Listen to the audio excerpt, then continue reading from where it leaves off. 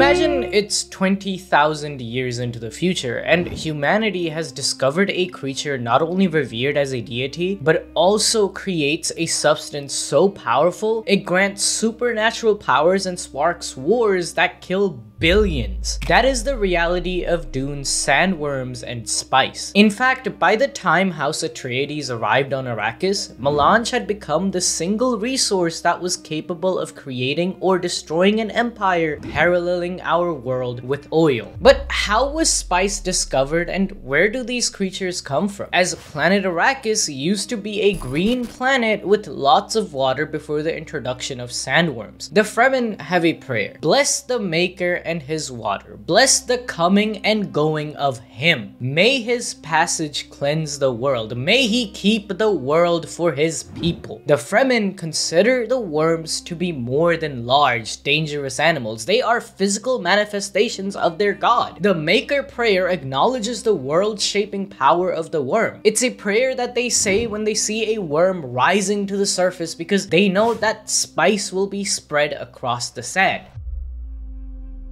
However, although the sandworms we get to see are miles long and huge, their life cycle begins through small little creatures called sand planktons. The first Dune Ecology Appendix tells us that these were microscopic protozoa-like organisms which were spread throughout by already mature sandworms. These things would feed upon the spice in the desert sands and slowly move to the next phase called little makers or sand trouts. They're described as half plant, half animal, deep sand vectors. Basically, they are more like slugs or leeches at this point rather than full-on worms. Imperial planetologist Pardot Kynes discovered sand trouts during her investigations, but Fremen kids have been playing around with these things far long before then, approximately thousands of years. They even wear sand trouts like living gloves due to their leathery nature. In fact, the sand trouts are the reason for Arrakis becoming a desert planet, because their sole purpose is to move around the planet and block off water into little cysts. This causes it to be removed from the natural water cycle of the world, leading to ecological collapse towards desertification. Paul's sister Aliyah in Book 3, Children of Dune, informs us that when you link sand trouts edge to edge against a planet's bedrock, then they start forming tanks of water, depriving the world of its moisture. But that's not all. In Book 3, we also learn the origins of these worms. Paul's children, Leto II and his sister Ganima, were preborn, which means they had the memories of all their ancestors. So when they venture into the desert to find this place known as Chakarutu, he keeps getting visions and memories of his father Paul, who implores him to go deeper within his consciousness, where we learn that the worms aren't native to Arrakis. Someone put them there. There is a theory in the community about the possibility of alien intervention, which could be an explanation for sandworms reaching Arrakis, especially since by the year 13,728 AG, with God Emperor Leto's plan to cause the scattering, which was a mass migration for survival, humans eventually ventured out further than the known universe and discovered different galaxies than the Milky Way, so there must be other life around, right? However, who could have done this? As for the sand trout to exist in the events of the first few books, there would need to be another planet similar to Arrakis in the universe, but in the entire galaxy, there is none like it. As a result, humans finding Arrakis is very sus, where a few hundred Arulian exiles over 10,000 years ago stumble upon it on their journey to find a new planet for their kind, which changed everything. Prior to the discovery of Spice's prescient powers, the use of the space folder was very dangerous. This was so dangerous that 1 in 8 space folders were destroyed during travel because of the lack of viable method for avoiding gravitational hazards. Paul's sister Aliyah says in Children of Dune that Spice is often called the secret coinage. Without melange, the Spacing Guild's highliners could not move. Without melange and its amplification of the human immunogenic system, life expectancy for the very rich degenerated by a factor of at least 4. Even the vast middle class of the Imperium ate diluted melange in small sprinklings with at least 1 meal a day. Now, it's important to mention that the sand trouts are the ones that create spice, not the worms. Deep within the sands, thousands, even millions of sand trouts interlock within a pocket of water. When their fungal excrements come in contact with it, a gaseous reaction occurs which bubbles blows up into a great big spice explosion bursting through the surface of Arrakis, bringing this mixture into the sun to be dried and turned into melange. Essentially, during the Butlerian Jihad, conscious robots started a war that began in 201 BG and concluded in 108 BG. All thinking machines were hunted down and destroyed, with a commandment against their ever being used again. Thou shalt not make a machine in the likeness of a human mind. That is the result of the Butlerian Jihad. The machines revolted and created a virus that almost wiped out humanity. So instead, humans started relying on this super drug to do their math, gain superhuman psychic powers, and navigate spaceships for interstellar travel. Spice in some humans can also unlock prescience, a form of precognition based on genetic, made possible by the use of the drug in larger doses. It's an ability to see into both the past, present, and future. People are capable of various levels of it. Prescience makes safe and accurate interstellar travel possible. Guild navigators use such abilities. However, melange is also highly addictive and withdrawal is fatal. To the Fremen, spice is part of their culture, where they create paper, plastics, and chemical explosives with it, even going as far as making spice cloth and spice fiber rugs. Melange can also be mixed with foods, as we saw in the movie where Paul eats it. Other things include spice coffee, spice beer, and spice liquor. Interestingly, by the events of Dune, the spice is used all over the universe and is a sign of wealth. Duke Leto Atreides notes that of every valuable commodity known to mankind, all fades before melange. A handful of spice will buy you a home on Tupli. Later on, we learn that a suitcase of spice can buy you an entire planet!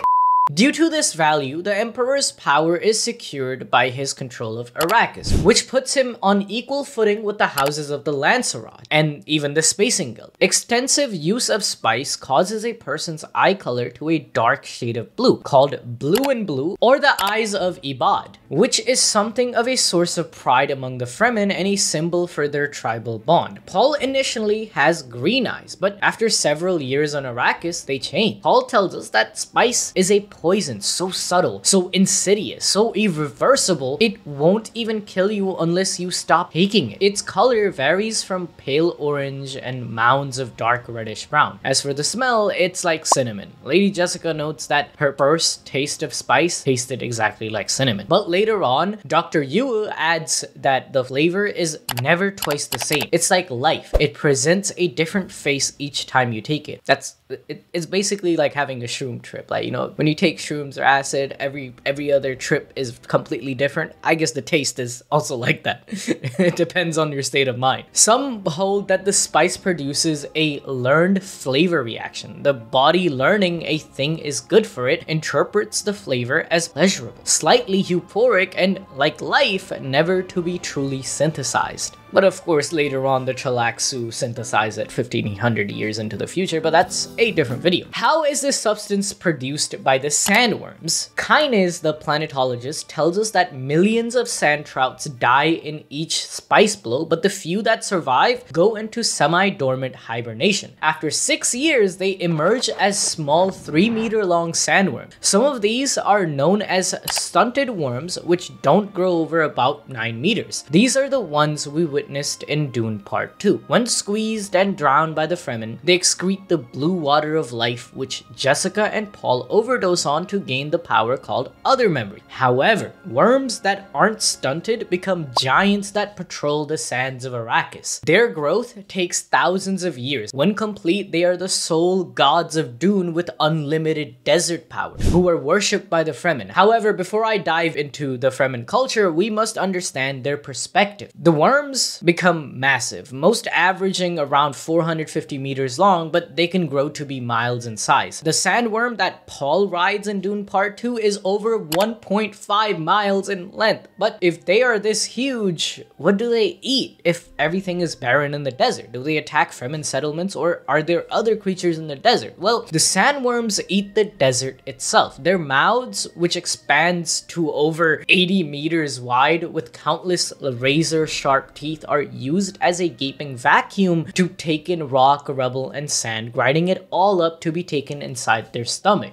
As these reactions are taking place, the sand is turned into useful nutrients for the worm's survival. A deep flame is burned inside their body, resulting in their insides being quite warm. However, it's not just the sand, but also the sand planktons within it that provide energy to the worm. Everything comes full circle. The worms start as planktons, but they also become their food later in the cycle. Even upon death through natural means or fighting against another worm, a sandworm disperses into many trouts who will once again become part of this wheel. However, there are only 3 known ways of killing sandworms. First is of course the use of atomics, whose explosions cover an area large enough to destroy them. Because if you try to use like smaller bombs, they only impact certain segments of the worm. So if you damage one area, then the others can still act. As it's described, like each segment of the worm is a life of its own. The second way to kill a worm is to drown it in water, as it's poison to them. But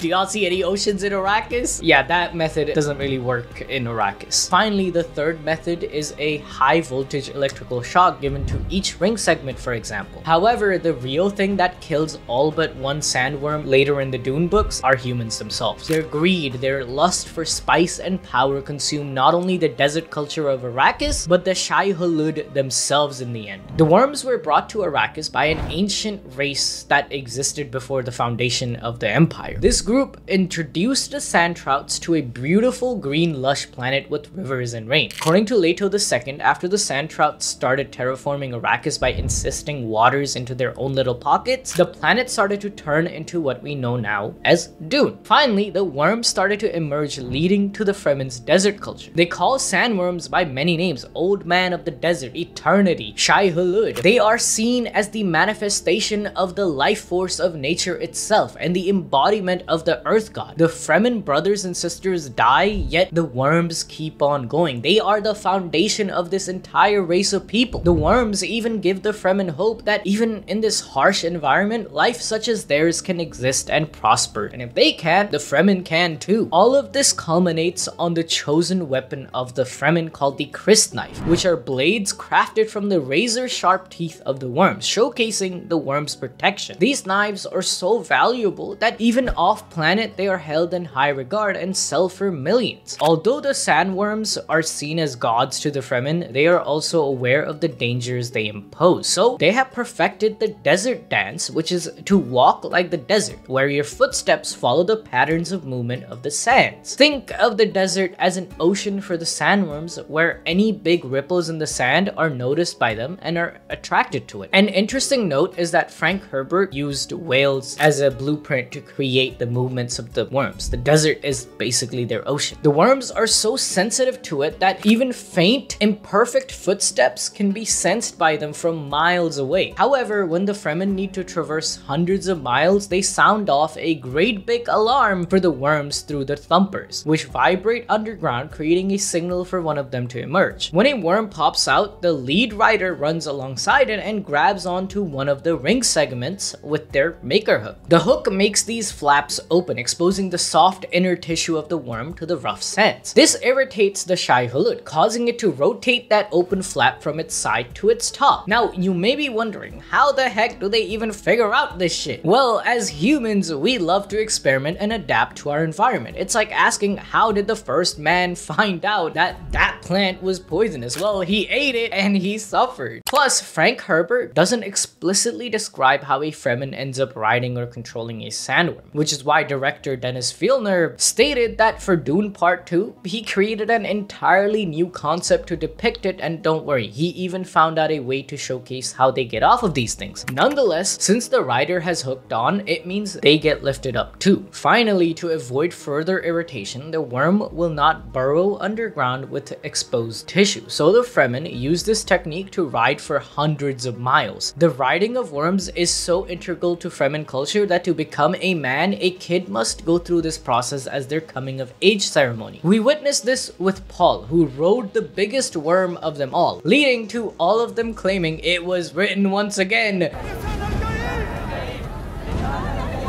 But if you're wondering how they drive this thing, well, Frank Herbert has you covered in that too. As additional hooks can control the direction of the worm's movements, and to increase speed, they slap the tail like you would of a horse. However, much like a horse, worms get tired and can only be ridden for a few hundred kilometers or half a day. Once tired, it just sits there like a big ass log until the Fremen dismount and unhook its flaps, allowing the worm to burrow into the sands once again. The ability to control the worms is so overpowered on Arrakis that they were the very reason Paul was able to destroy a whole legion of Sardaukar and Harkonnen troops after the atomic explosions in Dune Part 2. But we have only just started, as their true power is shown to us at the end of Book 3, Children of Dune, where Paul's son, Leto II, becomes a sandworm, or as I like to call it, their final form. We mentioned earlier that Leto II was preborn. This meant he also had Paul's memories and powers, which made him the Kiwazart Haderach and a prophet. However, since his father couldn't go ahead with completing that role, in order to walk the golden path and make sure humanity doesn't destroy itself, Leto II becomes the new Kiwazart Haderach and consumes massive amounts of spice, eventually allowing the sand trouts to cover his entire body. The concentration of spice in his blood fools the trouts as they see him as their own, assimilating themselves within him. This metamorphosis gives Leto insane strength, speed, and protection from other mature sandworms which mistake his body for a deadly mass of water. Leto describes this form as a living, self-repairing still suit of sand trout membrane. With the trouts and the spice they produce perpetually fueling his existence, Leto can live for thousands of years, similar to sandworms. In fact, that is not the only power he unlocked. He had complete prescience, which meant Leto had access to all the past lives and every possible future. The golden path was a painful one, not only for the universe, but for the person enacting it as well. Think about it. His humanity is taken away, as in mind, he still has emotions. For example, in his journals, he writes about how much he still loves his sister Ganima, even in this hideous form. But he can't come near other humans or feel their touch because even a few drops of water is poison to him. Every single decision he would make wouldn't be via his emotions or human intellect, but rather a logical one based on something he can't control. He had everything but nothing at the same time. Control over spice, the empire, the Bene Gesserit, and much more, but due to the golden path causing so much death and oppression, Leto would be hated by all for the sake of peace and would end up creating it through the scattering and Sinoa, but wouldn't be allowed to experience or live it himself. There's some Aaron Yeager shit, bro. He copied my whole fucking flow! Essentially, over the next 3,500 years, Leto transforms further into a hybrid of human and giant sandworm. By the time of the 4th book, God Emperor of Dune, Leto has exterminated all other sandworms from Arrakis, as it has gradually started turning into a green paradise with water. This is quite ironic for the Fremen, because they prayed for Muad'Dib, the Lisan Al Gaib, and the Prophet to bring water to Arrakis, but after its introduction, their entire desert identity is eradicated as there is no use for it. However, the sandworms aren't extinct with Leto's eventual assassination. Just like when a sandworm dies and many sand trouts release themselves onto the cycle once again, the trout in Leto's body do the same. All these modified offsprings are tougher and more adaptable than their predecessors, which allows them to settle and terraform other worlds way more easily. Each one of these trouts carries a tiny pearl of Leto's consciousness, forever trapped in a prescient dream. Over the next 1500 years, Arrakis is once again transformed into a desert due to these modified worms. In Book 5, Heretics of Dune, the Mother Superior of the Bene Gesserit realizes that Leto's consciousness within the worms still has a hold of humanity and is limiting them. So she uses the conflict against the honored Matres, causes the destruction of Arrakis with only one worm remaining to start the cycle again. But this time, not in Arrakis, rather the home planet of Bene Gesserit called Chapter House. Then later onto other planets with new worms and more spice. Now this isn't just the source of spice in the entire universe. Due to the monopoly of spice, finding a viable alternative gradually became the focus of certain groups, most notably the Tleilaxu. Control of the spice during the Corneo Empire was later eclipsed in scope by the God Emperor Leto Atreides. This led to many attempts to synthesize spice. spice, which eventually yielded positive results for Chalaxu. This happened some 1500 years after Leto's death in the events of Book 5. As a result, the Chalaxu became spice merchants and funded many of their endeavors through the sales of this synthesized spice. And if you guys want to know more about this, including the 10,000-year-old lie of the Bene Gesserit, then watch the video on screen right now.